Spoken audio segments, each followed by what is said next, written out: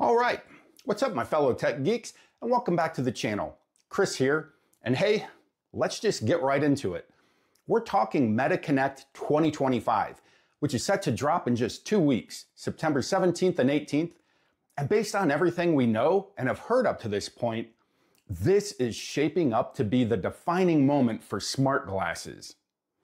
Mark Zuckerberg and Meta CTO Andrew Bosworth have made it clear 2025 is a critical year for wearables and AI.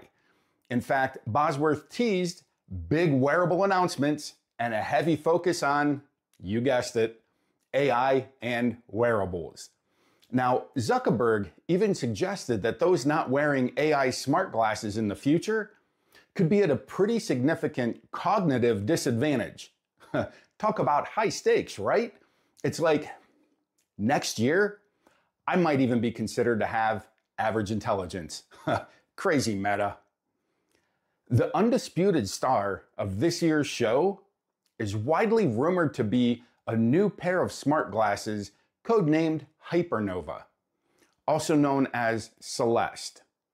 Unlike Meta's current Ray-Ban models, these are tipped to be their first consumer smart glasses featuring an actual display. Leaks suggest a single monocular heads-up display in the right lens, which would offer a roughly 20-degree field of view. This is designed for discrete notifications like text messages, weather, navigation prompts, and AI-powered responses displayed as text instead of audio. Now, this isn't full-on AR like Meta's experimental Project Orion, which still feels quite a ways off. Instead, Meta's taking a half-step approach.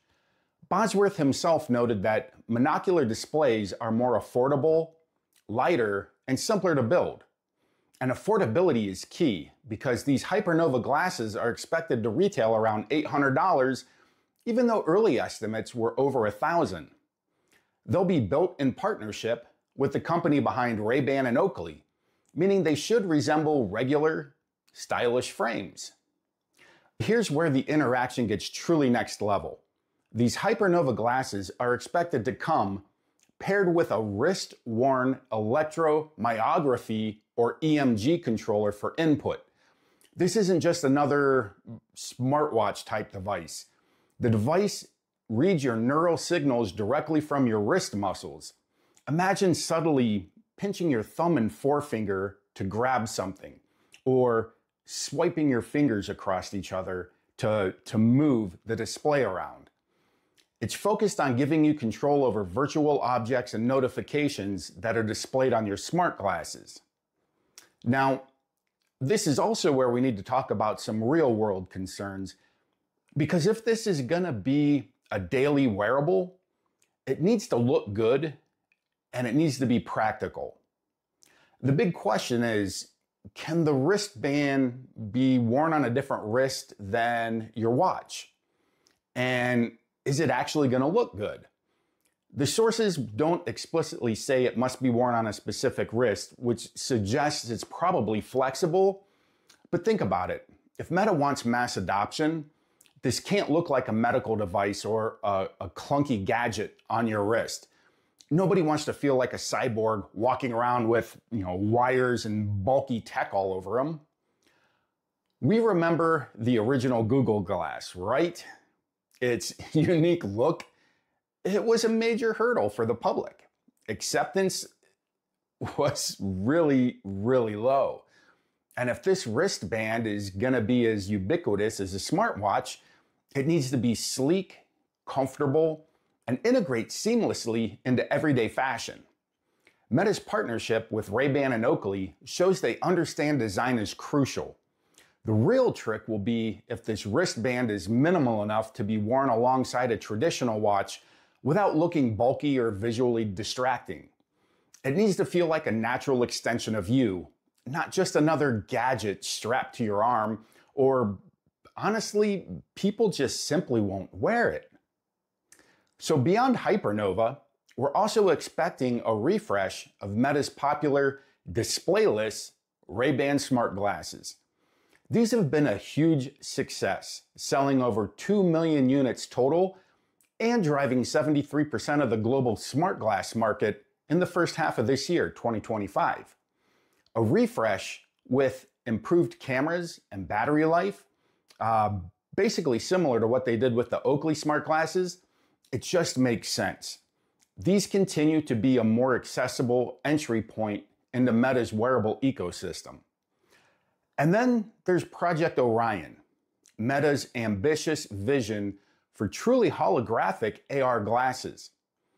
While a prototype was showcased at Connect 2024, it featured voice and hand tracking and eye tracking and that neural wrist interface with an impressive 70-degree field of view. It's still experimental though, and still quite a ways off from consumer release. Miniaturization challenges mean a consumer version currently would cost over $10,000. So I think it's safe to say it's going to be a while before we see that in anybody's hands. Now, with all this incredible technology, we have to talk about the elephant in the room: privacy. As AR glasses become increasingly sensor-laden, they pose significant privacy concerns. Users are worried about devices collecting sensitive data like eye tracking, voice prints, and facial images. Imagine an always-on device recording private conversations or collecting data about your physical surroundings and activities, potentially leading to targeted advertising. Concerns range from feeling self-conscious about facial expression data to fears of discrimination based on data interpretation or even political views being exposed. The success of these wearables will heavily depend on Meta's ability to prioritize user control and transparency around data collection and usage. Offering granular controls like opt-in, opt-out options, and ideally, local on-device storage. We've seen Google step up with physical camera shutters, LED indicators, privacy zones, and on-device processing for their Android XR glasses. And Meta has to follow suit, or they'll face the same backlash as past smart glasses that alienated users due to privacy fears. Now, speaking of competition, Google isn't sitting still. Their AI-powered Android XR smart glasses were showcased at I/O 2025.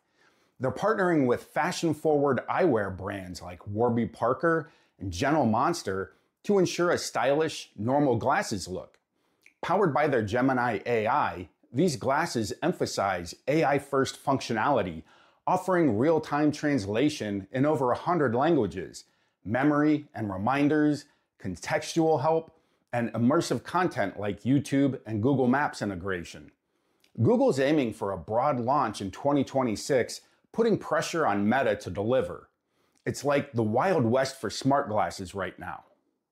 So, Meta's hell-bent on making 2025 the year of the smart glasses, pushing innovation with displays and neural interfaces. It's a bold vision with the potential to truly transform how we interact with technology. But the key, as always, will be balanced, cutting-edge functionality with sleek design and, crucially, robust user privacy. So tell me, what do you think about Meta's upcoming smart glasses and that EMG wristband? You guys excited? Or have the privacy concerns kind of made you think about holding back? And let's be real, how many times are they going to say AI at MetaConnect? I think we should make it into a drinking game. Let me know in the comments below. If you found this deep dive helpful, please hit that like button, share this video, and don't forget to subscribe for more tech insights and future updates. We'll keep our eyes peeled for all the big announcements coming from MetaConnect. Peace and love.